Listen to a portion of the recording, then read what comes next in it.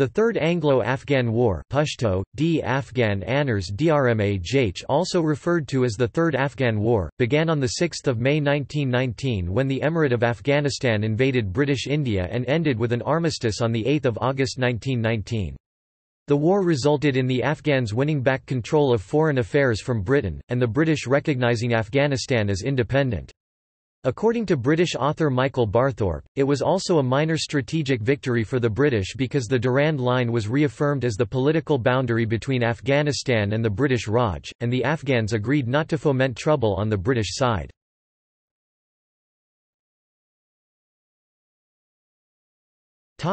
Background.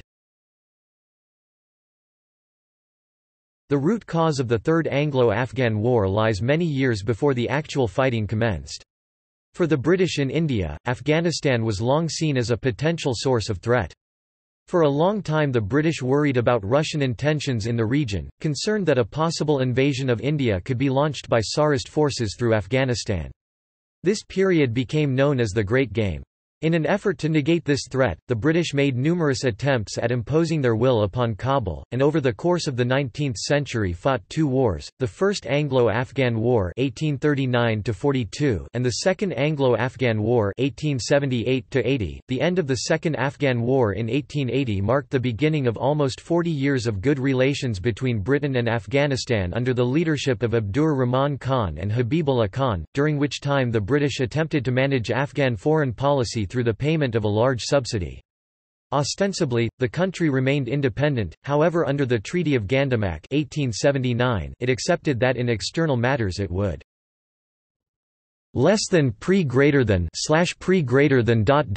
have no windows looking on the outside world, except towards India. The death in 1901 of Emir Abdur Rahman Khan led indirectly to the war that began 18 years later. His successor, Habibullah, was a pragmatic leader who sided with Britain or Russia, depending on Afghan interests. Despite considerable resentment over not being consulted over the Anglo-Russian Convention of 1907 Convention of St. Petersburg, Afghanistan remained neutral during the First World War 1914–18, resisting considerable pressure from the Ottoman Empire when it entered the conflict on the side of Imperial Germany, and the Sultan, as titular leader of Islam, called for a holy war against the Allies. Despite remaining neutral in the conflict, Habibullah did in fact accept a Turkish-German mission in Kabul and military assistance from the Central Powers as he attempted to play both sides of the conflict for the best deal. Through continual prevarication he resisted numerous requests for assistance, however he failed to keep in check troublesome tribal leaders, intent on undermining British rule in India, as Turkish agents attempted to foment trouble along the frontier.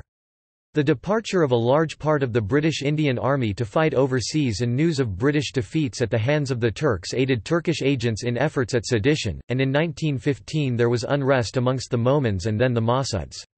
Notwithstanding these outbreaks, the frontier generally remained settled at a time when Britain could ill afford trouble. A Turco-German mission left Kabul in 1916.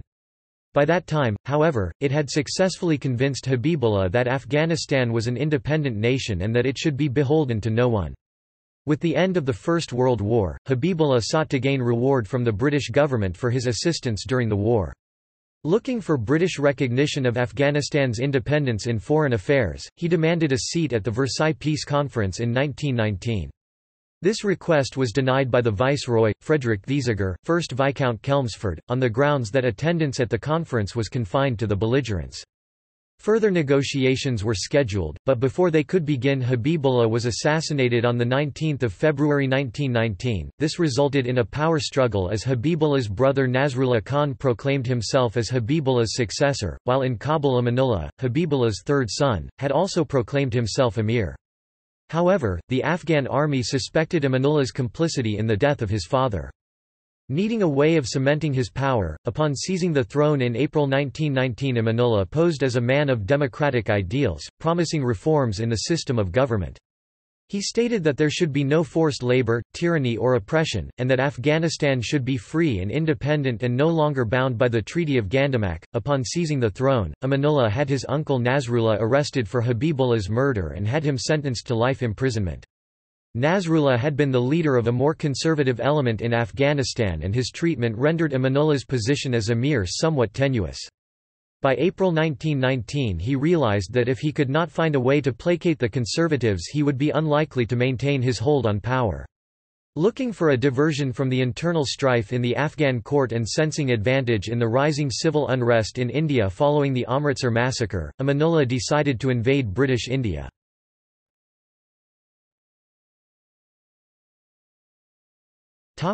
Opposing forces. In 1919 the Afghan Regular Army was not a very formidable force, and was only able to muster some 50,000 men. These men were organized into 21 cavalry regiments and 75 infantry battalions, with about 280 modern artillery pieces, organized into 70 batteries, in support. In addition to this, however, in a boost to the army's strength, the Afghan command could call upon the loyalty of up to 80,000 frontier tribesmen and an indeterminate number of deserters from local militia units under British command. In reality, the Afghan Regular Army was not ready for war. As in past years, the upper levels of the officer corps were riddled with political intrigue. In his book on the campaign, Lieutenant General George Molesworth gave the following evaluation of the Emir's army. Afghan regular units less than pre-greater than were ill-trained, ill-paid, and probably under strength. The cavalry was little better than indifferent infantry mounted on equally indifferent ponies. Rifles varied between modern German, Turkish and British types, to obsolete Martinis and Snyders. Few infantry units had bayonets. Artillery was ponydrawn, or pack, and included modern 10 cm Krupp howitzers, 75 mm Krupp mountain guns and ancient 7-pounder weapons. There were a few, very old, 4-barrel Gardiner machine guns. Ammunition was in short supply and distribution must have been very difficult. For the artillery much black powder was used, both as a propellant and bursting charge for shells. The Kabul arsenal workshops were elementary and mainly staffed by Sikh artificers with much ingenuity but little real skill.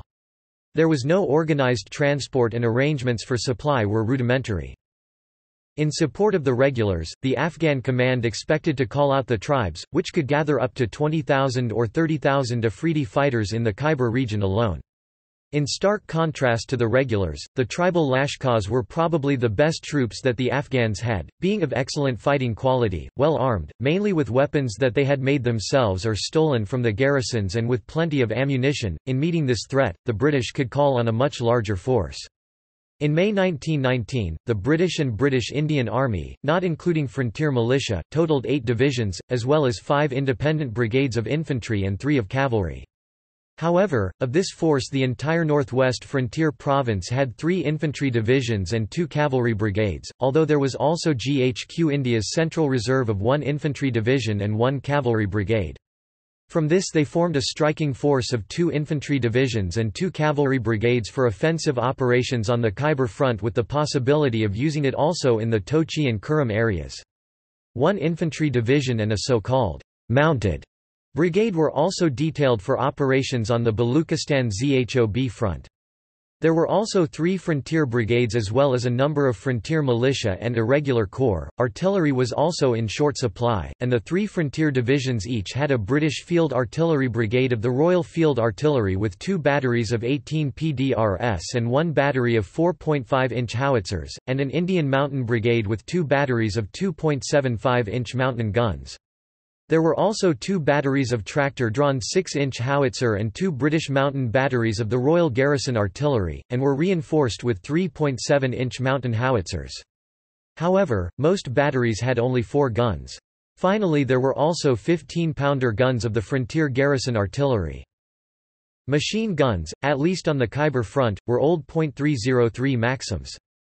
The British gained a command and control advantage with their use of motor transport and wireless communications while armoured cars and RAF detachments increased their firepower and reach, the latter being demonstrated to the Afghans by a bombing raid on Kabul itself. They could also direct the fire of the 60 PDRS. The RAF squadrons involved were No. 31 Squadron and No. 114 Squadron, but the main problem for the British was discontent among their soldiers. The troops in India were no longer as uncritical as they had been when considering what they were being asked to do. Like other units of the British Army, many of the troops considered the war over and looked forward to being demobilised. The Indian Army had been heavily committed to the First World War and had suffered a large number of casualties. Many of its units still had not returned from overseas, and those that had begun the process of demobilization, and as such many regiments had lost almost all their most experienced men. Likewise, the British Army in India had been gutted. Prior to 1914 there had been 61 British regiments serving in India. However, of these all but 10 2 cavalry and 8 infantry had been withdrawn in order to fight in Europe or the Middle East. In their place, units of the Territorial Army part-time soldiers usually only intended for home defense but who had volunteered for overseas service, had been sent in order to release regular units for the fighting in France. After 4 years of mundane garrison duty, away from their families and disaffected, most of these men were really only interested in demobilization and returning to Britain to get on with their lives. They were in no way prepared for a hard-fought campaign on the Indian frontier.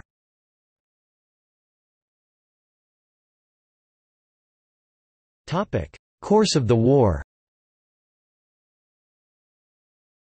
The conflict began on 3 May 1919 when Afghan troops crossed the frontier at the western end of the Khyber Pass and captured the town of Bagh. Bagh was strategically important to the British and Indians as it provided water to Landi Kotal, which was at the time garrisoned by just 2 companies of troops from the British Indian Army. Although initially considered a minor border infraction, this attack was actually part of the wider invasion plan. For whatever reason the attack had been launched ahead of schedule, however, for Manila had intended initially to time it to coincide with an uprising that was being planned in Peshawar for 8 May. This served to alert the British Chief Commissioner of the North West Frontier, Sir George Roos Keppel, who had become aware of the plan, and as a result he was able to successfully convince the Viceroy, Lord Chelmsford, of the need to respond to the occupation of Bagh before it led to further unrest in Peshawar. In response to this, the British Indian government declared war upon Afghanistan on 6 May and ordered a general mobilisation of the British and Indian forces. It was decided next that the 2 companies of Sikhs and Gurkhas that had been sent to Landi Kotal needed to be reinforced. However, the mobilization process had only just begun and at that stage there was only 1 battalion available for this, so on 7 May the 2nd Battalion, Somerset Light Infantry were brought up clandestinely through the Khyber Pass aboard a convoy of 37 lorries. Meanwhile, a cordon was thrown around Peshawar and demands were made for the population to hand over the uprising's ringleaders. Amid threats that the city's water supply would be cut, the inhabitants complied and by dawn on 8 May the situation in the city was under control and the threat of an uprising abated. By this stage more reinforcements were available and the garrison at Landi Kotal grew to brigade size, with the arrival of the rest of the 1st Infantry Brigade under Brigadier G.D. Crocker. On 9 May the British and Indian troops launched an attack on the Afghans that had seized Bagh the previous week. The attack, however, failed when the brigade commander decided to split his forces and detach almost half his force to protect his flank and as a result was unable to achieve the necessary concentration of force to capture all of his objectives. Coinciding with this, 3 B-2C aircraft from the Royal Air Force carried out a bombing raid on Dhaka in Afghanistan, attacking a group of hostile tribesmen. Following this the 2nd and 3rd Infantry Brigades of the 1st Infantry Division were dispatched from Nowshera and Abbottabad, concentrating at Jamrud and Kacha Gari. At the same time, the 6th Brigade from the 2nd Infantry Division moved up to Peshawar from Rawalpindi to help quell the unrest there. 2 days later, on the 11th of May, a second attack was made on Bagh by the 1st and 2nd Infantry Brigades, under Major General Fowler, and this time it proved successful. Supported with 22 machine guns and 18 artillery pieces, the attack was preceded by a 30-minute preparation bombardment before being carried by the 2nd Battalion, North Staffordshire Regiment and 2 battalions from the 11th Gurkhas who charged into the Afghan positions with bayonets fixed and drove them into the lower Khyber where they were subjected to further indirect fire from mountain guns that had been set up in ambush. As the Afghans were forced back over the border, the RAF followed them across and carried out a number of bombing runs. The rout was total and the tribesmen that might have otherwise have been expected to counterattack in support of the Afghans decided against doing so, instead turning their efforts to looting the battlefield and gathering the arms and ammunition that the retreating Afghans had left behind. Casualties during the battle, later known as the Second Battle of Bog, amounted to 100 Afghans killed and 300 wounded, while the British and Indian forces lost 8 killed and 31 wounded. Although Amanullah continued to profess that he had no untoward intentions, Ruz Keppel decided that it was prudent to continue the advance and ordered the army to pursue the Afghans across the border. On 13 May British and Indian troops seized control of the western Khyber without opposition and occupied Dhaka. However, the British camp was poorly sited for defence and as a consequence they came under an intense long-range artillery barrage from Afghan artillery before Amanullah launched an infantry assault on them. This assault was defeated and the British launched a counterattack the following day, however, they were unable to consolidate their position and as a result it was not until 17 May that the area was secured and the Afghans withdrew. Meanwhile, the previous day, British and Indian forces had launched an attack on Stonehenge Ridge, where an Afghan force of about 3,000 men had established themselves with a number of artillery pieces and machine guns. Under cover of a preliminary bombardment to soften up the Afghan defences, men from the 11th Sikhs had launched the initial assault, however, they were forced to stop their attack when they ran out of ammunition at 8 o'clock hours, and although a resupply was effected at 10.30 hours, it was not until 14.00 hours that the attack was able to be recommenced. By this time the troops were exposed to the heat of the day. Nevertheless, after another barrage was called down, the Sikhs attacked the Afghan line despite the heat and the attack was carried to the top of the ridge. Upon reaching the escarpment they found that the Afghans had left the battlefield, leaving most of their equipment, artillery and a number of standards.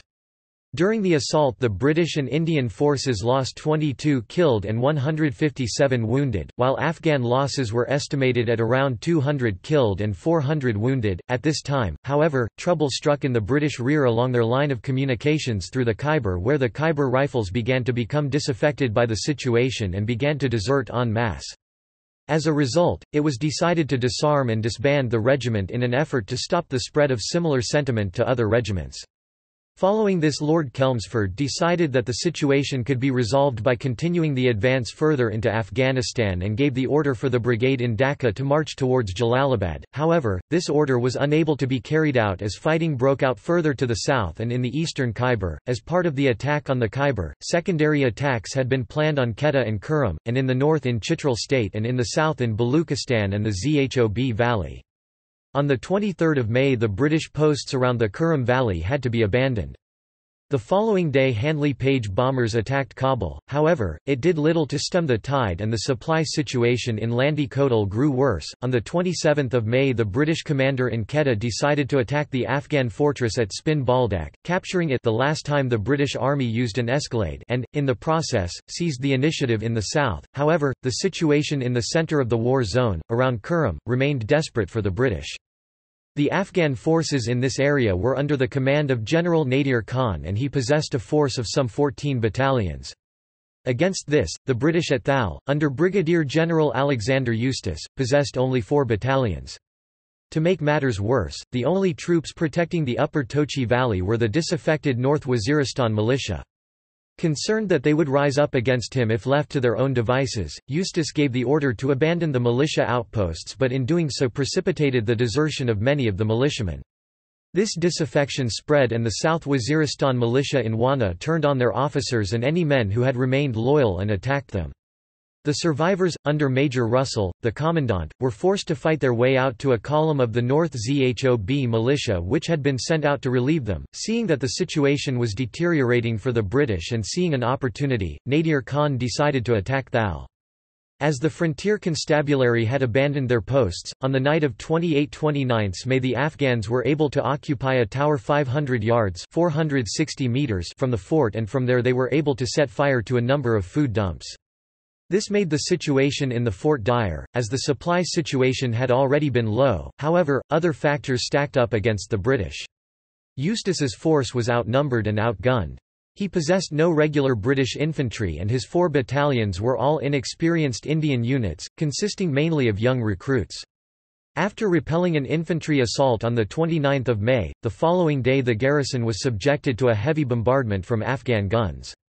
As a result of this, the British decided to bring the 16th Infantry Division, consisting of the 45th and 46th Infantry Brigades, up to Peshawar from Lahore, for the purpose of advancing on Jalalabad and have it move up to Kurram. While part of the division was detached to defend Kohat, the 45th Infantry Brigade under Brigadier General Reginald Dyer—who had been at the center of the Amritsar massacre—set out to relieve Eustace's force at Thal. Dyer's force consisted of only one British battalion, the 1st, 25th London Regiment, as well as Dogras, Punjabis and Gurkhas, and short of rations and possessing no transport, they were forced to march through intense heat to effect the relief. Despite the conditions, however, the British and Indian troops under Dyer's command rose to the occasion and covered the last 18 miles 29 kilometers in under 12 hours, and on 1 June they ran into a blocking force of tribesmen that barred both the northern and southern approaches to Thal. Dyer attacked both ends with his artillery, while sending his infantry against the southern approach. Unable to withstand the attack, the tribesmen withdrew, and as a result the way through to Eustace's garrison was cleared. During the siege, the British suffered 94 casualties, of which 8 were killed, 4 died of wounds and 82 were wounded. The next day, the 2nd of June, at dawn Dyer's brigade launched an attack on the Afghan regulars that were positioned away to the west of Thal, and as this attack went in, Nadir Khan sent out an envoy to deliver a message to the brigade commander. The message told Dyer that Amir Amanullah had ordered Nadir Khan to cease hostilities, and Nadir Khan asked Dyer to acknowledge that he would honor the request for an armistice that Amanullah had sent to the British Indian government on 31 May. Unaware that this request had been made, and uncertain as to whether the message and request for a ceasefire was a ruse on Nadir Khan's part, Dyer decided that he would not take any chances and sent the reply, "My guns will give an immediate reply, but your letter will be forwarded to the divisional commander."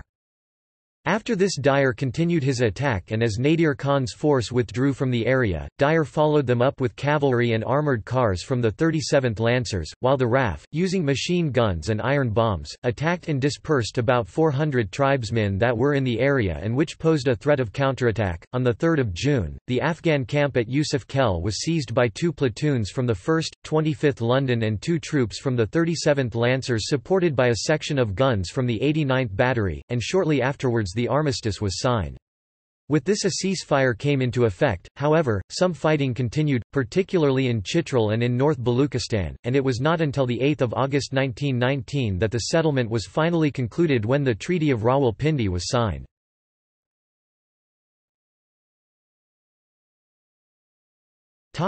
Importance of British airpower.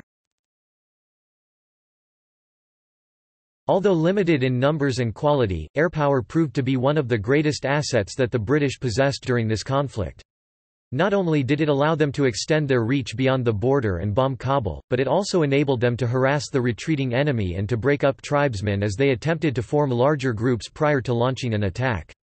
The ability of the British to project airpower, even small-scale raids, had considerable psychological effects. For example, the single-plane raid on the palace, which took place of 24 May 1919, although affecting little actual damage, nevertheless greatly impacted the morale of Afghan citizens and contributed to bringing King Amanullah to request an armistice. Indeed, as a result of the war and the lessons that were learned about the potential of airpower in the region, following the war, the Chief of the Air Staff, Sir Hugh Trenchard, proposed controlling the frontier by air power alone. This plan had proved highly successful in Mesopotamia, Aden and the Transjordan. However, due to the uniqueness of the northwest frontier and also due to inter-service politics, the plan was not accepted until later.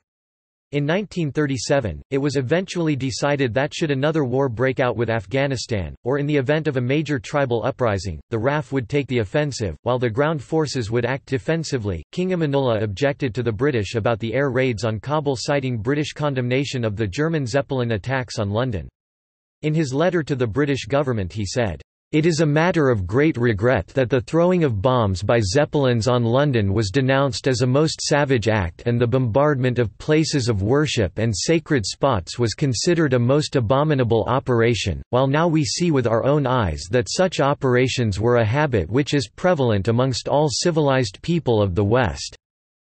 During the course of the conflict, British aircraft losses included at least 1 plane crashed and 2 shot down.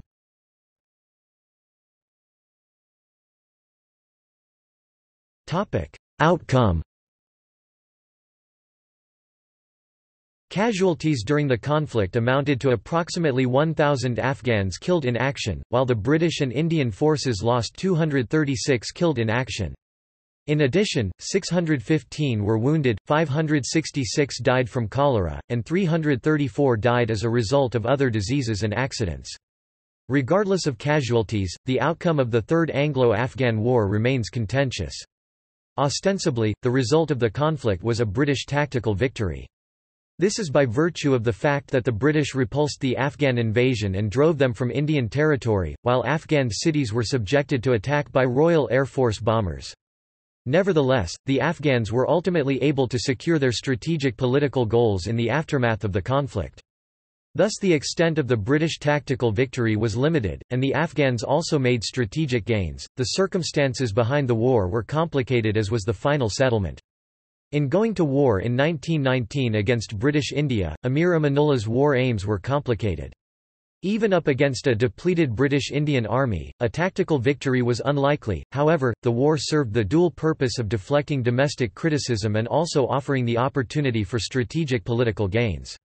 As a result of the peace treaty that was negotiated, the British ceased payment of the Afghan subsidy, and thus ended their claim to direct Afghan foreign policy, which had been the pro quid quo of the Emir accepting the subsidy.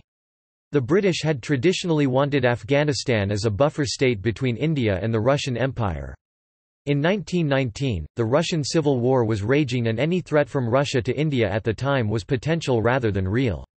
Moreover, the British were by far the largest supporters of the White movement in the Russian Civil War, with the British contributing more arms to the Whites than all of the other nations supporting the Whites did combined. It was assumed in London that if the Whites won the Civil War, a new era in Anglo-Russian relations might possibly open, as the victorious Whites might be grateful for British support, rendering the need for a buffer state in Central Asia irrelevant. The British also stopped arms sales from India to Afghanistan. But, as British influence declined, the Afghans were able to gain control of their own foreign affairs and in the aftermath emerged as a fully independent state. The British also made some political gains, most notably the reaffirmation of the Durand Line, which had long been a contentious issue between the two nations, as the political boundary separating Afghanistan from the northwest frontier, and the undertaking that the Afghans made to stop interference on the British side of the line. Although the fighting concluded in August 1919, its effects continued to be felt in the region for some time afterwards. The nationalism and disruption that it had sparked stirred up more unrest in the years to come, particularly in Waziristan. The tribesmen, always ready to exploit governmental weakness, whether real or perceived, banded together in the common cause of disorder and unrest. They had become well armed as a result of the conflict, whence they benefited greatly from the weapons and ammunition that the Afghans had left behind and from an influx of manpower in large numbers of deserters from the militia that had joined their ranks. With these additions they launched a campaign of resistance against British authority on the northwest frontier that was to last until the end of the Raj.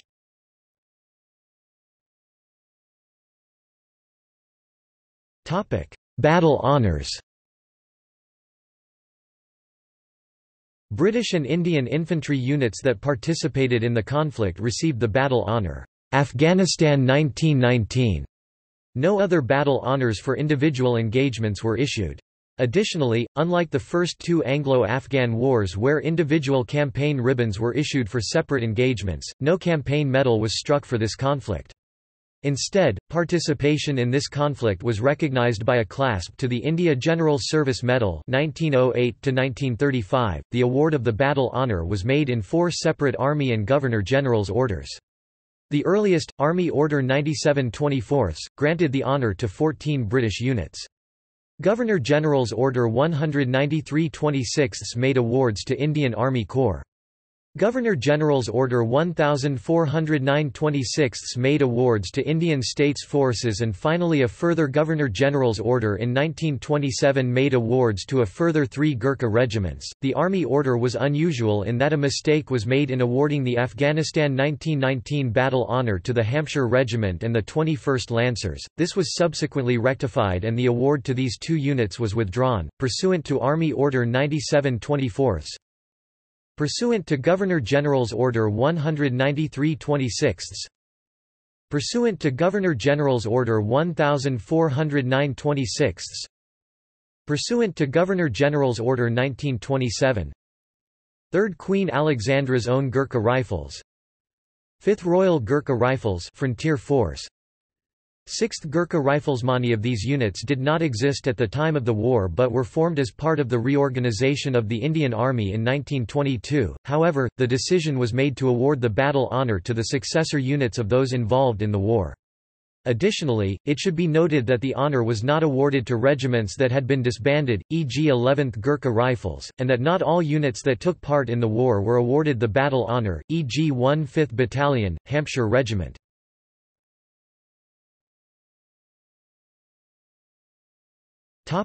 See also: Invasions of Afghanistan, European influence in Afghanistan, British military history, Military history of the Northwest Frontier, Treaty of Rawalpindi.